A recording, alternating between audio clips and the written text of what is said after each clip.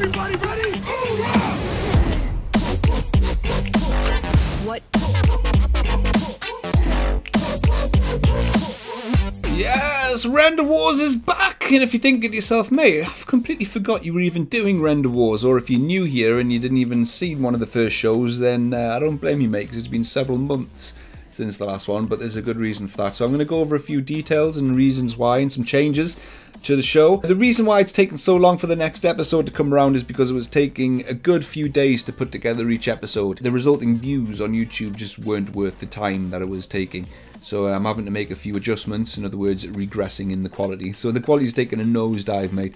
We're going backwards around here, which isn't something that I like to do, but it has to be done in order to get the show finished. We've got a 3D mouse to give away, and damn it, I'm not going to give it away. Another bit of feedback that I got was that some of the renders weren't the best, they were just okay, and that was me trying to be inclusive. I was getting a lot of entrants through, and I wanted to include as many people as possible, but that resulted in some just average images, which doesn't make for a great show. It is Render Wars after all. It's about showing the best of the best renders that I get sent through.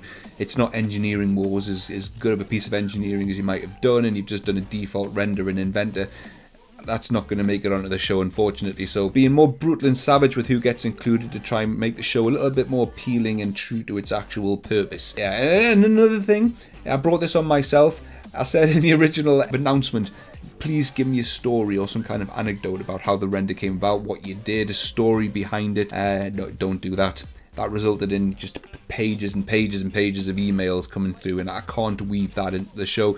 That was, again, taking a lot of time to try and read through that, absorb it, and remember to say it as I'm going through the images, and I can't do that. As long as the renders are yours, let me know what they were done in, and that's about enough for me, to be honest. Like, that's enough information. But with that being said, mate, Jeffrey Mull was the winner of episode 4. Congratulations to Jeffrey. He's through to the final, so let's begin with episode 5. Wow, okay, so I'm going to go through these really quickly because I've just already done that, and it was about 30 minutes long, which is unacceptably lengthy. So let's just bang through all these renders really quickly and not dwell on them too much. So we're starting with Doffer, first entrant into Render Wars episode 5 with a render of, this is a photo of what he's actually modelled. This is the destroyed, And they need to be destroyed. Tomahawk, which is some character I assume from a franchise universe that I'm not familiar with, but appreciate the Render Wars background there, mate. So yeah, he's modelled up the And they need to be destroyed. Tomahawk in Inventor, and the images are really nice. The textures are crisp and pinpoint sharp. Difficult to get textures tiled in Inventor without there being like a visible seam between them. Nice background blur on that.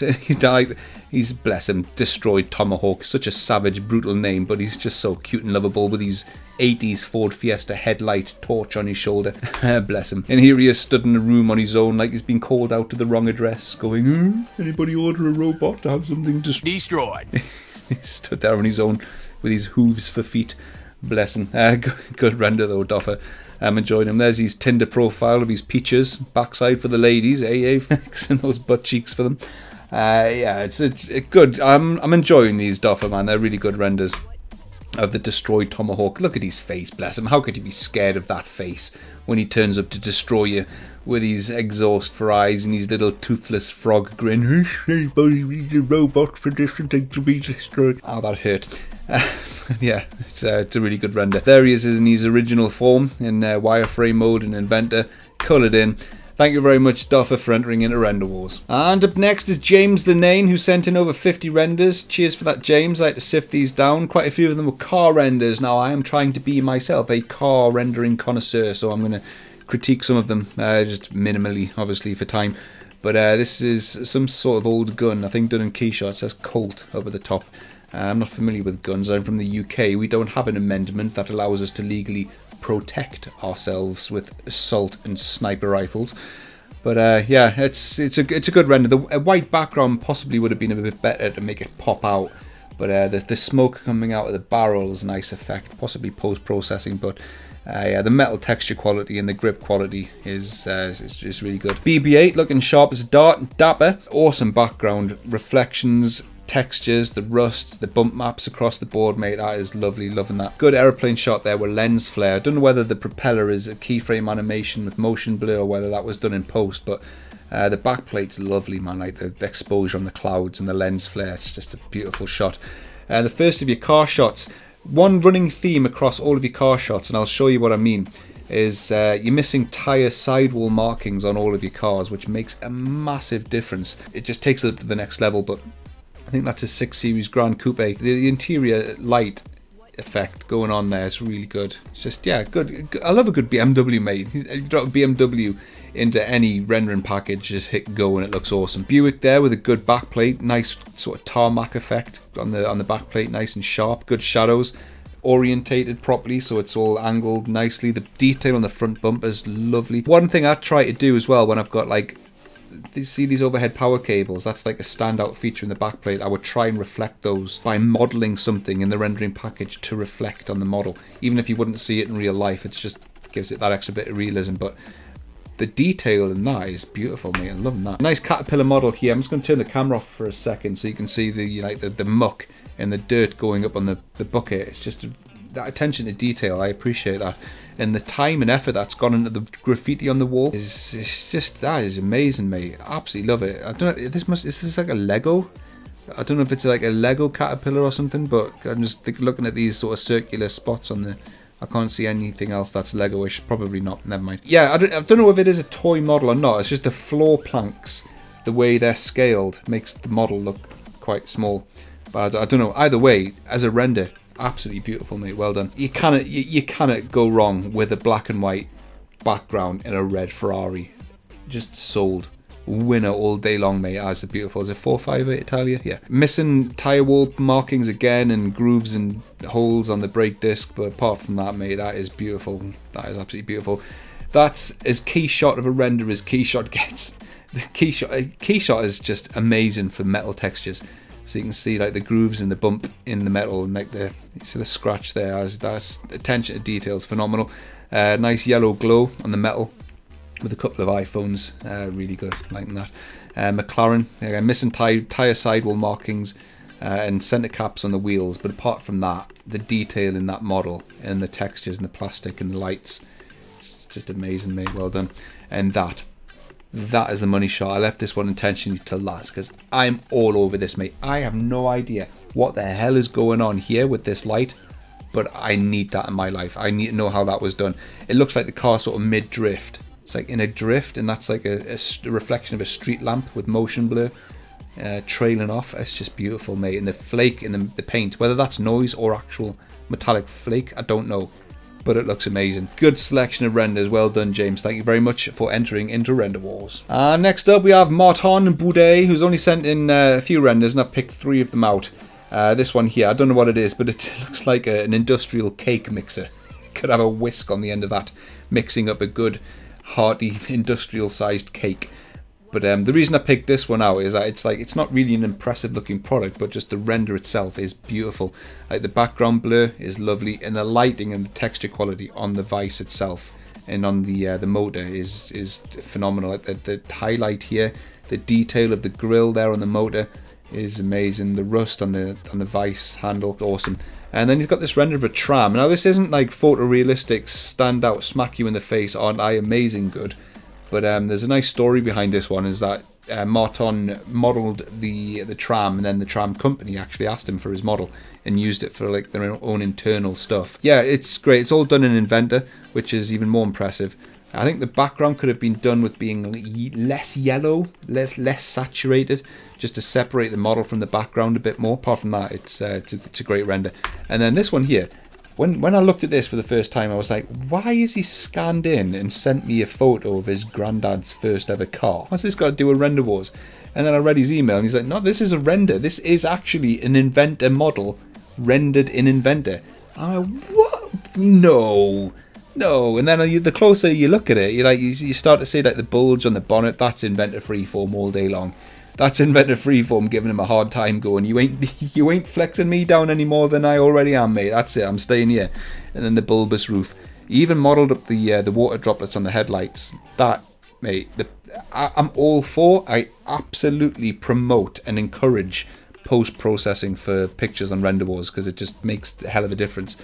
And that is incredible for an Inventor render, mate. Well done on that. Thank you very much, Martin, for entering into Render Wars. And next up we have Sean, who has a website where he sells posters of classic Porsches that have been rendered in, I think, bread. They look like bread. This is a 944. I can't critique this much at all, really. This is absolutely amazing. The quality of the model and the textures are just flawless, really. The lights in the front are a little bit suspect, but it's an old Porsche, so I don't really have anything to compare it with. Tyre sidewall markings are intact. The only thing I would say, the only two things that really stand out, which I would critique, are like the windscreen could do with having the reflectivity increased a little bit. You can see how reflective the bonnet is, reflecting like the HDRI background. There should really be something on the front windscreen, but even if there wasn't, the way it's angled, I probably would have added it anyway. But aside from that, the contrast, a little bit washed out. That might be the effect he's going for. It is a classic picture after all. It's beautiful, absolutely beautiful. The HDRI is well positioned, well structured. It's difficult to get an HDRI to like be at the right angle to the car, and so that the floor is lined up with the car's wheels. It just looks beautiful. Well done, Sean. It's a solid render. And this one here as well, I pinched this one off his website. The resolution's quite low as a result of that. I'd love to have had that like really zoomed in, but that is phenomenal. Lovely old black classic 911. The detail on the tyre tread there is just that's what makes the difference. The bumper here, this sort of plastic bumper guard, rear Porsche emblem, the old classic Porsche back end. It's just what a render, mate. That is amazing. Love that. And this is a modern 911 GT3 RS, I think. Apart from it missing tyre sidewall markings, or if they're there, they're very subtle. I'm not seeing them on either of my monitors. The treads there, it's just the markings don't stand out. But apart from that, absolutely fantastic. I love the colour on that. And the background, that HDRI, I need that in my life. Or if that's a backplate, I need that backplate. It's beautiful. The colour of the car is just gorgeous. Awesome render. Thank you very much, Sean. Check out his website if you want to go and have a look at the posters that he's got. I'll link that in the description down below. Thank you very much, Sean, for entering into Render Wars. And last but certainly not least, we've got Steve Griffiths with a handful of renders I've sifted through again. And this was a standout, jumped at me and then kicked me in the nuts render. This one is beautiful.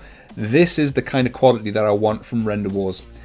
So if you're thinking about sending in something, take a look at something like this, and this is your competition. That is absolutely cracking, mate. The reflections in the chess pieces, look at that. You can see like the reflection of the environment there. It's like this greenhouse roof style going on up here. The reflections in the chessboard, the textures, the lights, the highlights, the glow, the background blur, the texture on the wall, mate. Across the board, that is amazing. Well done on that. You've even got a mixture of metals. You've got like matte sort of satin chrome here, and then shiny chrome there. Brass on the queen. It's either the queen. I don't know. I don't play chess that much.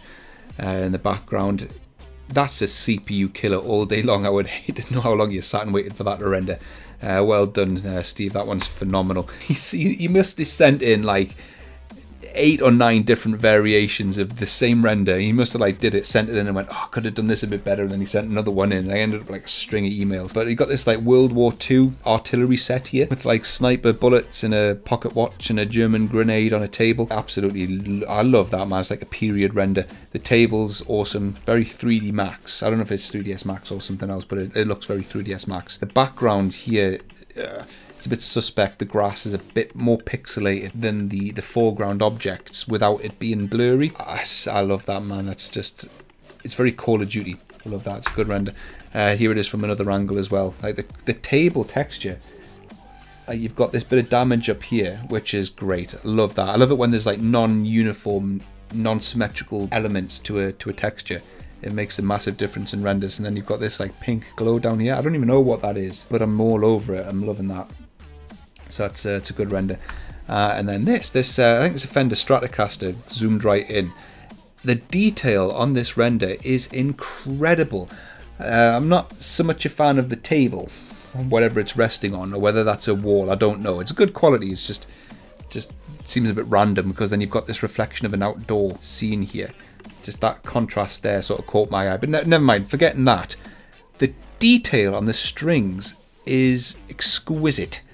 And I think these are humbuckers. I don't know. My dad will be cringing at me trying to explain what's on a guitar. He's a massive guitar fan. He's got like numerous Gibson and all kinds of Fenders and whatnot. But the detail on that is incredible, man. This metal piece here and the handle, that is amazing. I'd love to have seen that zoomed out a little bit more to see maybe the neck of the guitar, if that's fully rendered up in as much detail as the rest of it. It's awesome, Steve. Well done. Random Back to the Future hoverboard in a weird sort of country park with a statue. It's very strange, but it's a good render nonetheless. And then this oil lamp. He must have sent through about 15 or 20 variations of the lamp, just tweaking it very slightly. But it's come out great, mate. That's a great render. The texture quality, I have no idea how you even begin to get them that sharp. That's amazing.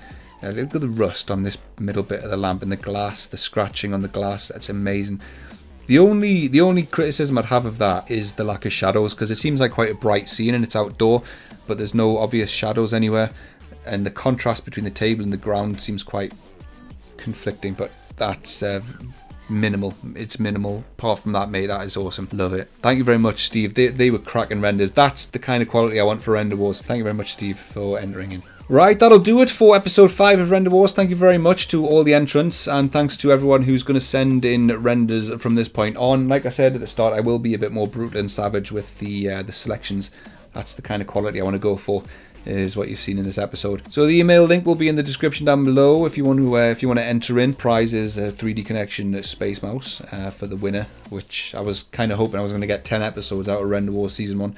Whether we'll get to that, I don't know. But yeah, thanks very much for everyone who was entered in, and I'll see you in the next episode, which will be God knows when. It didn't take too long to make this one, so I can probably knock them out a bit quicker. Anyway, thank you very much, and I'll see you in the next one. Toodles!